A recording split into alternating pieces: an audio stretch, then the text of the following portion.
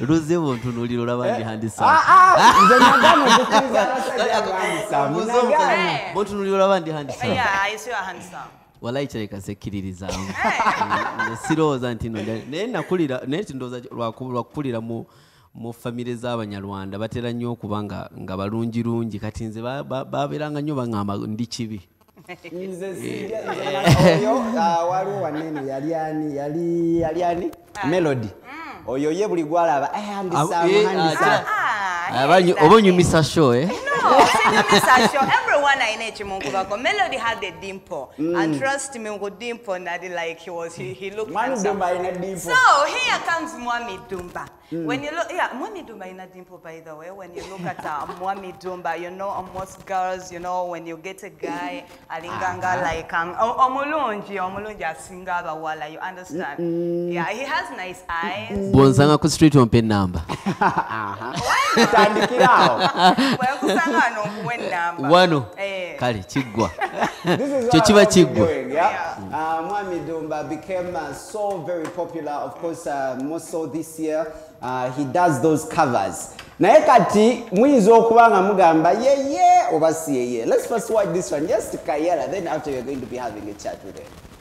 Level. See me your body, if not your body, if not for you, me I go take everybody. Baby choose me body, me want you to run me body. Say you want me body, me I go set it up. Send it out there, take me out, what's all about there? Introduce me on the guy out there, body to body. Send it up, pull it up, pull it up, pull it up.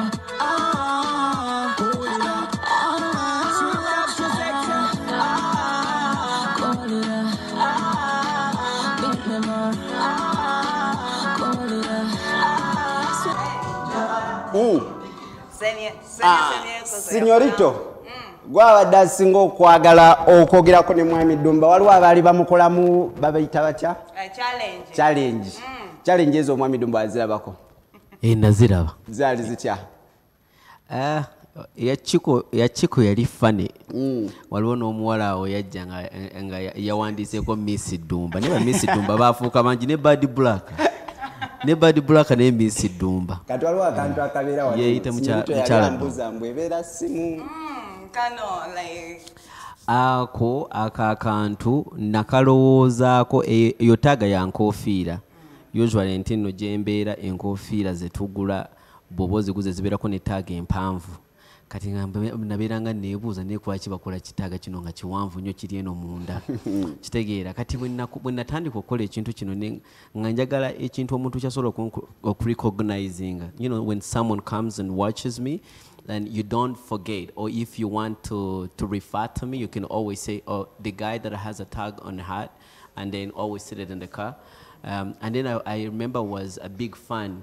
Neri ojukira Neri ne Kelly Roland abo nga Neri abeera ina akantu kano kati nakula nange nketeekako ka plaster wanene kano bwe kati nga mbeera ngamba Neri kakyako keyabeeranga nako naye ne ngamba wayi ku nkofira ngire kanteekeko kano kabere brand. So when it comes to akakantu, you just thought about it, like techa happening until no chakwatira yokukwatizi where you planning and ogamba. Yeah na chi planning and ngamba kano kajja kunyamba ate no akantu ako kanyamba mu bingi kuma nze ndi muntu wansonyi nyine ensonyi naye kalinga galubindi nti omuntu bwaba gaddewo abanga atayina nsonyi kati akantu ako bekaba kandi kumpi n'eriiso ensonyi zigenda. Kino ekintu okitandika doing those covers? Kino ekintu ndowooza era kimaze emyaka 2 nga bwe wagambye nti gye wasookera ne luze wannimbyemu awo. You just became popular this year, but you were there. I was there. I've been there for 2 years. Kino kimaze emyaka 2 natandika okukikola omwaka guli nga gutandika ndowooza. Nekijja nga kikula mpola. Did you think ntino kigenda kuzimbuluka oba you were just doing it for fun ng'omuwala wanabeera ku Snapchat nabeera nga akola covers ennyimba then after nezikwatayo oba like wakikwata ogamba this is the angle gye ngenda okuyingiriramu like media? Bwe nali nkitandika nze kuba gye mbeera mbera Canada mbera ngamba Canada okubango ina 500 followers ku social media ku Instagram page tukozese nnyo abantu beyi tebakozesa nnyo Facebook oba social media platforms endala bakozesa Instagram so era tujigubira nnyo kati ngamba njagala before nali njagala nnyo anyways music is part of me.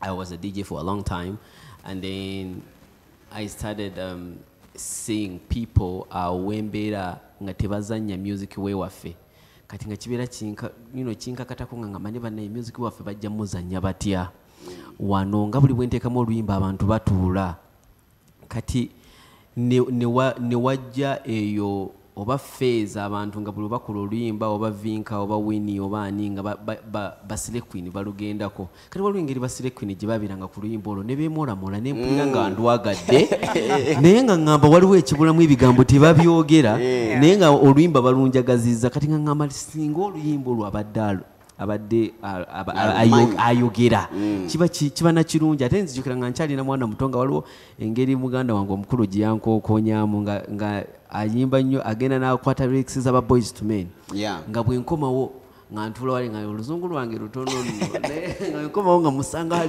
abiyimba nga mutunuulira nga nfuuka fala mwana nga kinyumira. But have you made money out of this? Tewali sente ze ndi mukolamu. Nyimba meka zomanyi ngozimanyi because waliwo olunaku oba yali Alex Muhanyi nagana naye ono nyimba meka zamanyi off head buli kaseera zibaako. Enyimba manyi nyingi omanyi kati nga kati ku interview bwonkwatiriza nongamba gwe yimba just into the fact of picking oluyimba lwengenda okuyimba kati mmaze okukola oluyimba lwa Winnie Nwaji ku makya nalukoze ne wombuuza ekigambo kimu sijja kikubuulira. Oluwulirizaawo plan ebeera etya ng'ogenda ddukola? Nduwulira oluyimba nenfuna vibe yalwo. First kyensooka okunyonya luyimba lulungi oluyimba abantu lwebajja okwagala kuba nali DJ for a long time ate DJ you play what people want tozanya bintu byo byoyagala kati nenkikolera ebbanga ddene nti nate ne crowd gye nabeeranga nayo yabeeranga crowd ng'eyina abantu it's multicultural like mulimu abakongo mulimu abanyarwanda mulimu abaganda abatonotono mulimu kati ng'olina okunyonya engoma obanga ngoma ya mukongo nenge jasanyusa omuganda obanga nyarwanda nenge jasanyusa omukongo kati nenkirwamu nnyo ng'ekintu ekyo kyenkola ng'ennyimba zange zibeerawo bibira biyimba bibizaali byenzanya nga tosobola kugenda wano mbu okube waikibenda oddemu okube oba ozeeko bebekulu ozeeko kamiliyoni ozeeko onyonye ekiyimba kimu ekya kamiliyoni abantu kyomanyi kyebaagala okiteekeyo bakizine then bw'omala onyonye ekirala ekya omulundi oba nga kidumu ogenda onyonye ekyekenya ekya red sun nakyo kizanye nga tosobola kubeera wantu wamu kati okukikolera ebbanga eddene natuukawo n'embeera ng'oluyimba olulungi abantu lwe bajja okwagala ndutegeererawo. Nakulabye ku social media before Senorita you're going to ask okoze ennyimba nyingi naye n'ogamba luno olwa Bobi Wine ngenda kukomawo ewaffe luno sijja ddukola olwo ki ekyakutiisizza?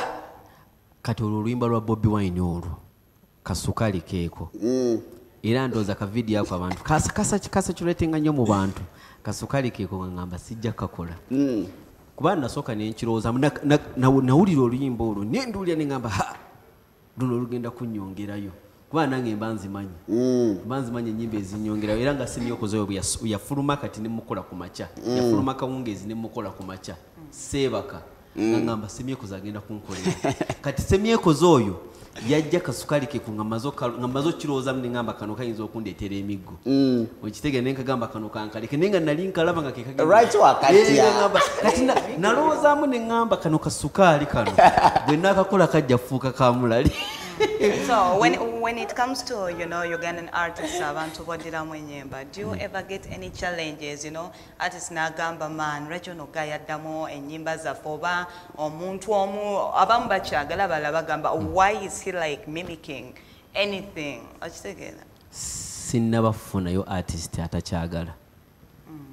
Sinnabafunayo artist atakyagala ate nga engeri gye nkikola bw'oba okyetegereza nkiteekamu ati mungi nti nno naawe omuyimbi bw'okiraba bambi okyagala ogamba banaye gayi yayongeziza oluyimba lwange But do they ever pay you? Tewali yansasudde. Nalabye aka John Black wakoze naye nakasharinga ku Facebook ye ne Instagram. Aka John Black akapya. John Black nakozeeko akapya. Kajukirako. Bakayita batyaka kayimba. Seka John Black, he has done Grenade, Naira Ali, byalagirwa ekasembayo ako byalagirwa nka kamaze ebbanga kamaze waliwo kanene akalala akapya. John Black yafulumiza izo kuba ndi mabega. John Black nga mu following bakayita batyako. I like that song though it's not that new. But away from all that, so leka tutegere Ddumba yani avawa embozi ne jali lwaki abeereyo nga amaze emyaka mingi wagamba giri emyaka 10 plus maze kati emyaka ndoza 18 nga siri wano e Uganda ewaka gye nazaalibwa naye maze emyaka 15 e Canada gye mbeera. So nze nzaalibwa Mbalala mu town Mbalala hospital 1986 eyo gye naveeyo tubeereyo ne mama wange mukazi Munyarwanda ne taata wange ba family ya Baganda ab'Embalala eyo bagenda yedda nga bakola business. So gye nazaalibwa ndi bajjajja bange bonna Bambalala naye nga Baganda. So bwe nakulakulamu awo nga mpezezza emyaka nga 5 nenzija e Masaka okubeera ne jjajja wange azaala taata wange omukazi yafa Jatifai, may her soul rest in peace. Nabeera naye Masaka awo nempeza emyaka 5 6 7 awo 8 then nenzija e Kampala. Bwe najja e Kampala nengenda kwawe najja Nankumbi nensomerayo waliwo akasomero bakayita Younger Christian School mu P3 awo nengenda mu P4 ekiwuli demonstration nensomerayo Kibuli nensomera P4 P5 P6 P7 nenkoleyo PLE nengenda Kibuli secondary nensomerayo senior 1 senior 2 then eri ebbanga mama wange yali atandise ebintu ebyokuyiyo genda ebweru nga yagenda actually nga ali mutuyiza agenda bweru then awo Ekibuli bangobayo nengenda ne bantwala e Rwanda. Kyekigobya Ekibuli eyo waliyo transition eyaba headmaster nga waliwo headmaster. I think he's one of the great headmasters ali mu history ya UNEB bamuyita Haji Abbas Kawasi. Yali avuddeko nga waliwo abantu abalala ba controlling essomero kati ngengeri gye bali controlling andoza tiyali oba abaana baali tebabyagala kati wabawo strike. Iyo strike ne bagenda nga bagoba abaana abali balina eddalu mu class. Ninga nze ndi mwana wa fujjo awo nyine eddalu kwegamba siri biri awo oba nali sitoloka oba nali natoloka ko ng'omulundi gumu ninga manyi abaana abakuba ekituli buli lunaku. So ne bangoba nengenda then when nagenda e Rwanda nga ndi muvubuka nga ndi mwana mulalu kana kayina eddalu eringi ennyo. Era bwe nagenda e Rwanda nensoma awo O-level era bwe nagenda okukola O-level yange e Rwanda baali bangobye era nga biri nga ticca tosobola kunjagala kana kaleere mabega mu kirasi ne kwogera ekigambo ekinyiiza obeera nga DJ wafaananya kubutuka ebigambo kwogera ekigambo ekinyiiza nga ticca nga okitegeera obwango ne bwoba olina girlfriend ku ssomero nga bakyekwasa ate ng'abaana bonna baba ne ba girlfriend. You've become so popular doing these videos. Ki kye bakuwandiseeko kyo ne kikunyiza nogamba boss wadde obutaala oba obwa serebu tubwagala naye kano ko tekanyumidde nga bakimpandiiseeko ne kitanyumira. Ekintu kye basinga kyasooka kunkanga kubanga nali sikyetegese nga bagamba nti nno ndige. Nali sikyetegese nze nali seetegese mbulu kuba nze ndi muvubuka nakula ngeri ya kisajja nakula ngeri ya kisajja naye ngati namanyiira nti nno mu bintu bya entertainment osobola okukoleramu ebintu neweekola ebintu ebyekisiru comedy abaamu ebintu ng'ebyo naye nga ndowooza oba mbikola bulungi nnyo ukitegeera kugamba nkyusa eyo character ekyukira ddala omuntu n'agamba era banno kigaayi kati abantu bangi nnyo batandika okumpita ge naye nga naakatandika nga buli booteekayo ge nga ngenda eyo nankani nga njijjayo comment nga njeero ensinga abantu tebagiraba kati lumu ne ŋŋamba waliwo omuwala yajja naŋŋamba kulwaki nezo comment ozerwesinga zireke ozerwesinga zaki kubanga ezo comment zigenda okuleetera abantu ezo controversy yali important nengenda okirabamu nengamba wama kirabika nentandiko zirekayo naye netandika okwebuuza ne kati kiki abantu bayinza batya otegeera kuba nkiraba kituufu abantu gye bava okumpita ge nkiraba gye bava ne kati abantu bayinza batya otegeera okubanga nga sirige nga kino just ndi mu kikola lwa art natandika okukola nga bu video bulala obuva outside ekyo kyenkola ng'osobola okulaba obulamu bwange ku Instagram bw'oba ongoberera bulungi kids they were there and they like the music ngoyagala bayige n'oluganda bayige gye bava natandika okukola obuntu ng'obwo bu video obusobola okulaga ani gwendi okuvaawo ate ekintu ne bakyagala nnyo era abantu bangi kati bonsanga just oba tosobola kinsibako niwe oba okyagala ogamba enne nalabayo kali ka video Since only popular, like, have you ever thought of, entering the music industry, like doing your own songs, being an artist? Nze kuva dda nga njagala kuba muyimbi naye nti nno bwe nagenda ebweru nalaba tekisoboka nti bwe natuukira ebweru nga kwegamba tewali zino social media platforms YouTube zichinga kugamba nyimba okuba connected ne music we wakakuba nze chenjagala njagala nnyo waka nze njagala nnyo jemba kwa era mva wala kubanga nazali weyo nengende Masaka nembawa sisola kudawa ate kati nentandika kuvimba anti ndi bweru mbwa ate ebintu ng'ebyo nze waka we waka kitegeera myaka gye maze mingi nga sibeera mbalala ne olunyankole mba nkyasobola odwogera oba ne Oluganda lwennyini engeri gye ndwogera omuntu bw'ajja tasobola tegeera mbu nombeera bweru ate nga maze ebbanga lyemmaze n'Olunyarwanda bwe ndwogera nkyuka bukyusi nti ennyimba z'Olunyarwanda ozirabirawo engeri gye bayimbi ki abasinga okukolera wanene Uganda babiri omusajja omu n'omukazi omu ng'ogyeko ba legends abo ba legend tubajjemu abaliko abapya abayimbi abasinga okunkolera kati bwe twogerera ng'ogyeko kino kyetugenda okukola. Let's just go in for a short break, yeah? Wetukomawo mwami Ddumba agenda kuba tunyumiza emboozi kati abali abagamba singa agamba nze. Let's just go in for this pistol naye wali then after you got Mbigete. Back.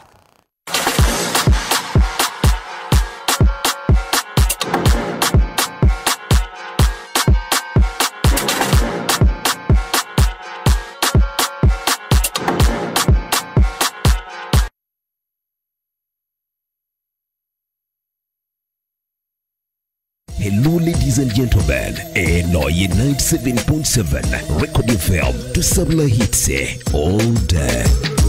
Wakati mutima gwa Kampala weave the best shows nga tutandika ne UG breakfast show akawuwo okuva ku 12 mpaka sawonyezo okumacha the hit club omubezi sawa nnyo mpaka mwendezi obutundu the big evening ababa sawa mwenda mpaka emu yakawungeze the hot 7 at 7 countdown mwetubulira ennyimba esinga okuja the hottest and the biggest songs weno ku 97.7 ate the love at heart omukwano mu mbewo etandika sawa 2 mpaka 7 ogw'ekiro late night kusobola obuwumi bwa radio esengekeddwa 97.7 Record FM tusabula hits all day.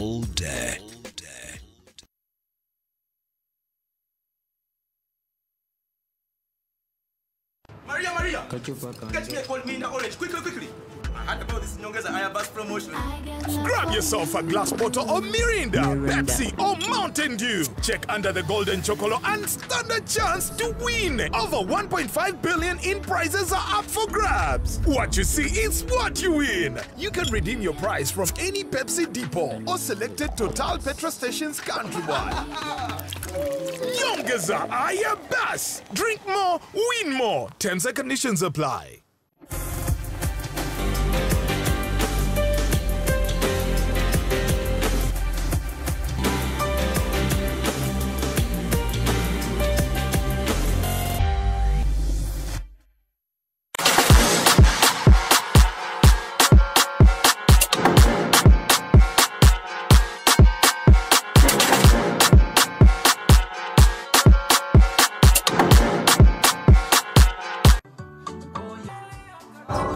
ngaffe abawala ebiri ebyokunyola eriiso omanyi there is something they say katonda akuwa n'otamanya kozesa byakuwadde then tuli yali aŋŋamba how can't I know how to twerk kati mwami Ddumba ye amanyi okukozesa eriiso. So today you're going to be at a comedy store. So plan it. How is it going to be? What are you going to do for them there? Actually, it's not today. No, it's tomorrow, Saturday. That is going to be actually a party. It's not going to be a comedy store. It's going to be a party where like everybody's going to be with the people, like the artists are going to be with the people, the comedians, and then while they're performing, they will be like just close around with people, not on stage. Yeah.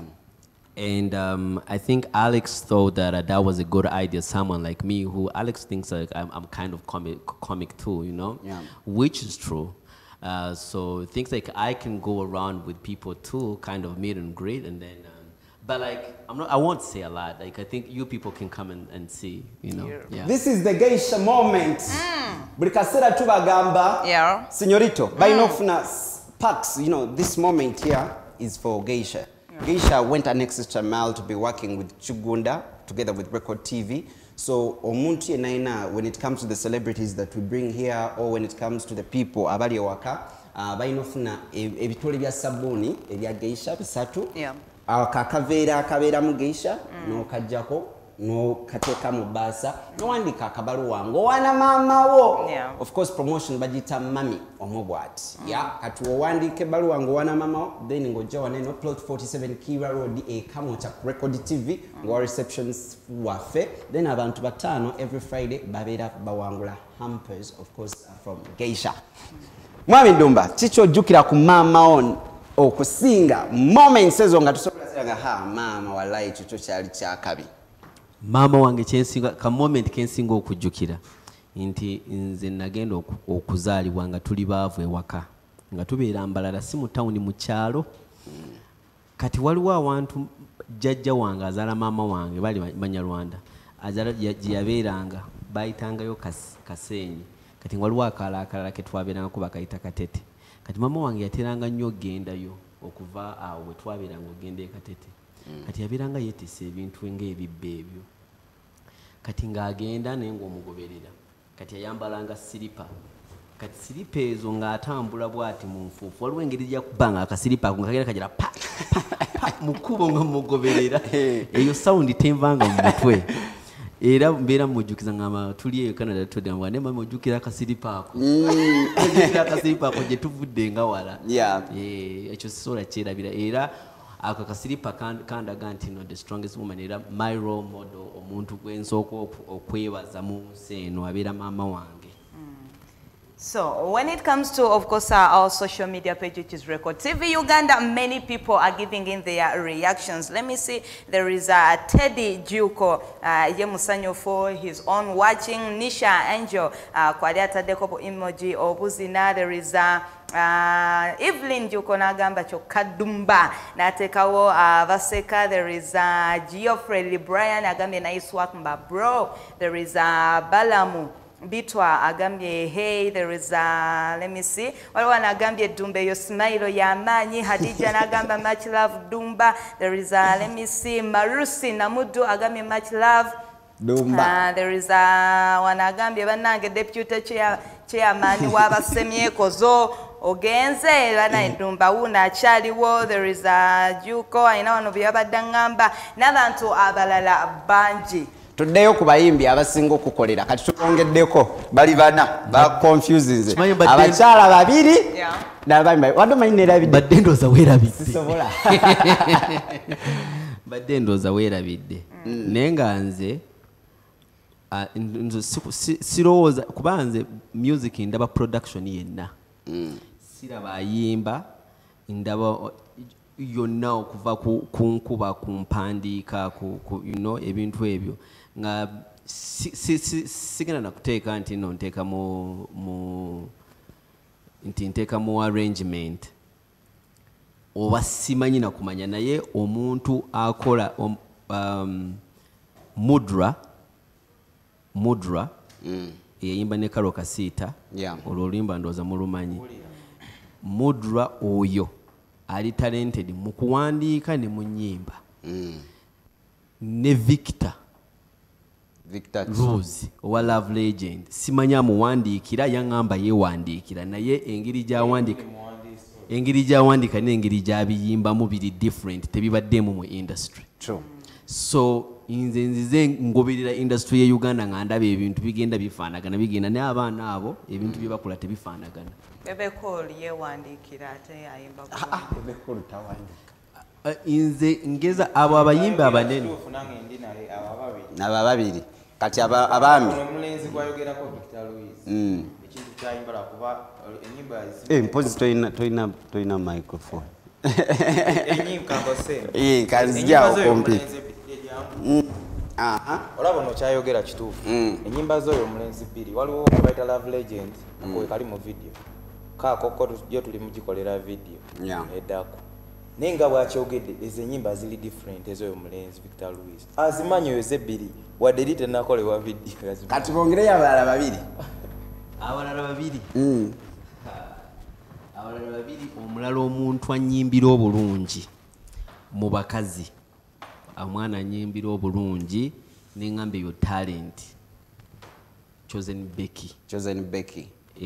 Becky oyo ayina talent wabulayo omwami omwami oba mukazi kuba abenjogedde babadde basajja omukyala Chosen Becky kati awo omuwala addako ndowooza awo nja sigala ne Rema mukadde New blood kirabika temubamanyi nabbamanyi no kiri okay naye tuba tetumumanyi Dina Lukooti omumanyi simumanyi Dina Lukooti tomumanyi oyo wambalala waawo wano Kampala mwana bamuyita Dina Lukooti naye wamaanyi ayimba so sinyorito yabadde abuuza kati okeera ku makya oyingire studio kisoboka okuyingira studio nyimbe kati nze dream y'okuyimba nali njagala nnyo naye kati wentuuse ndooza n'emyaka gye ndimu kiba kizibu nnyo okuba nga nsobola okukola career kuba kati waliwo okukola ekintu then bw'omala okikola n'otuuka awantu then n'okireka n'otandika kukwata abantu kati bayigiriza kintu ekyo kati ekintu ekyo nze nayitawo waliwo nnyina okukikolera wentuuse wakuyigiriza bantu so nze nja kubuuka biri bwe nayimba ow'okuyimba w'essaali nze ntandike kukola bayimbi so as clips is it big zino clip nkyagala kusindika brand yange nti nno ebeere nga eba big nti abantu bantegere kuba kati abaana bangi era nga bwe nkubuulidde abayimbi bonsabye tobadde tobalowooza owulira abaana bangi bamanyi naye nga nze mbalabira bbali ne ŋŋamba ono omwana ono yandibadde ali wali ono yandibadde ali wali ono baamulekayo ono industry enfu yandibaddeko ono ayimba biki ngani ayimba biki batuweyo amanya abiri ono ayimba biki babiri wakati tulaba nze ndwawo tege kati uli wangamba ono ayimba kati mba ngamba oba ngani kati oyinza ongamba kati olaba ngono oyo ayimba twagala abantu buulira sinyorito nze njagala Mwami Ddumba abagala Mwami Ddumba atubulire abayimba bibatategeera tuwanike emikono nze mpanisa kati fe tuli babiri okwogeza amazima ekyo kinsonyiwa naye walabeko ayimba obulungi mbamanyi abayimba obubi mbalaba n'ensirika Mwami Ddumba walabyeko ayimba byonna byonna naye nga talina ba followers b'amaanyi kuba ekintu ng'ayimba kuba ekintu kino okuyimba si just kuyimba kubamu n'okutegeera music kuba kati osanga omuntu nga ye nga kiri ekiyimba kya Fresh Daddy kyakola naye nga bw'okireeta mu talent tekiriimu naye nga kyakola kati waliwo omuntu asobola otegeera industry n'amanya mbuno kino ngenda kireeta kigenda kukolera abantu just lwakuba mbuno kino abantu kyebaagala kati kati waliwo omuntu ng'amanyi otegeera ebintu amanyi otegeera akavuyaako embeera n'ateekayo oluyimba n'akozesa opportunity kati awo ndowooza nti nno ekyo kyoyogera we kijjira naye nga omuntu wa respectinga music ne industry oba ogenda kuleeta talent yennyini oba toyagala kuleeta bintu nga obaatisa bubaatisa omwana akeera ku makya nga bwe bagamba n'akola vidiyo n'agiteekamu ssente n'akola audio n'asula mu mabaala n'akola ebintu bingi nnyo n'ahasolinga naye ng'alina ne talenti n'osanga nga tebamuzannye naye ng'oli just abaatisa bubaatisa n'akigwako nga temusobola mumukwata mbuno mumufulumye ebweru ayimbira abantu wobeera Canada eyo gye mubeera mirimu ki Ddumba gy'akola? Nze Canada nkola mulimo gwa forestry tusimba emiti ne tumala ne tugispacinga oba bakuyita kukoola mu Luganda yabeera Masaka bakuyita kukoola n'ojjamu unwanted weeding oba mu Luzungu naye nga byennasomerera profession yange eri construction engineering and civil engineering technology naye nga si byenkola naye nga mbimanyi. How are Ugandans in the diaspora when it comes to Ugandan music? Nze gye mbeera mbeera Montreal. Montreal it's a French speaking place so teyina Baganda teyina bantu ba mu Uganda. Family yange gye mmanyi ffe tubeerayo fekka abantu boogera ne family Nyarwanda kuba Abanyarwanda bo babeerayo nga boogera Olunyarwanda tibwe mbeera wano njogera Oluganda naye waliwo wentuuka nenkyuka n'otategeera nti nomanyi n'Oluganda kuba society z'Abanyarwanda kati nga bwogende Boston osanga society z'Abaganda bwogende Montreal gye mbeera society nyingi zibeera z'Abanyarwanda so bwe mbeera eyo nkola kintu bwonsanga na vibe z'Abanyarwanda kati eri oluserebu in that community oba bo tebamanyi ni wano sirisiri no kati laba twakuyise head of production waffe bamuyita Mwami Baxter akumanyi oyo abeerawo ng'alaba abakumikimanyi nga bateeka wanene essimu ne bakuba nange wanene twakolayo akamu kaliwo ke twakola it was this week last week but then Mwami Ddumba like how do you feel abantu ebavayo ne babeera nga bakumimikinga you know at times omuntu akipasivinga in a good way at times about they exaggerate ekitegeera they just exaggerate and then you see people going crazy n'ogamba yi Mwami Ddumba nawulira atya ku kino omulundi ogwasooka nti gwali gwa Chiko yakireeta kati waliwo Chiko ye comedy Chiko bwe yakireeta nenkikwata nenkipostinga usually bwe mpostinga ekintu simanyi kigenda viral everything kyempostinze kigenda viral kati Chiko yali akisharinze wadde lwali luyimba lwa Spice Diana ndowooza nga lupya kati Chiko n'agamba naye omanyire kankolemu nga Ddumba mu bintu by'okusaaga bwe biti nekikolemu ku promotion kati bwe yakiteekayo nekisesa Spice Diana of course Chiko is a comedian nekisesa Spice Diana naye n'antaginga Spice Diana bade Spice Diana mwana mulungi nnyo mwagala naye n'antaginga kati bwe yantaginga nindaba byantaginga Spice antaginze kanda usually antaginga nga oba luyimba badde nalukoze nendumukolera nagenda okulaba nga Chiko ngali mu kwegiragira ne binsesa nga akusobedde ne binsesa nga alina ekinanka nekiyatedde wano walinga nze kati awo nenka downloadinga bwe naka downloadinga nenka uploading ewange kuba njagala nnyo ebintu ebiri fane bwe mba siyimbe nteekayo obuntu nga buli fane obunasesa abantu kuba nti nze bwento bwendi saagala bintu byakwekubagiza nnyo njagala ebintu nga biri mu Bible nga tumaliriza bannayuganda oyagala bagamba ki bannayuganda kyenjagala obbagamba nze nga Ddumba banaye mbaagala nnyo bannayuganda era ekintu kyenkola bansupporting nga bwe bansupportinze nti ekintu kino nakitandika ndi nzekka tewali muntu gwe nakoppa tewali muntu gwe nalabirako naye nti nno abantu sebo banjagala abantu ne bangoberera abantu ne bategeera nti nze abaana babeera baneegaire bangamba Ddumba oluyimba lwange luli lutya awo balina osasulira abasasula okole covers olina ofunamu ssente awo mbeebaza nnyo Abannayuganda mbaagala nnyo era mbeebaliza neyanziza neyanzeege so kati oli mu Uganda nze nasobodde okufuna kati abaagala Ddumba bamufune balina genda bugenzi ku social media that's all over bw'oba oyagala Ddumba okumufuna kyangu nnyo nze nziramu nnyo messages ku DM zange eza Instagram. Osobola okujjako Instagram yange eri ddumba.a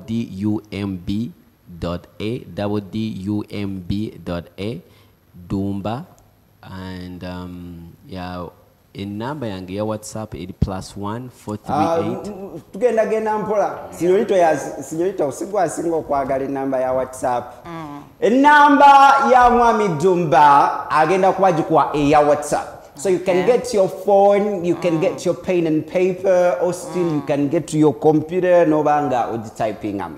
Enamba yange ya WhatsApp eri +1 438. No, tugende mpola sinyorita ongoddamu +1 438 833 24 90. Ogusembayo mulundi omulala ng'ogiddamu.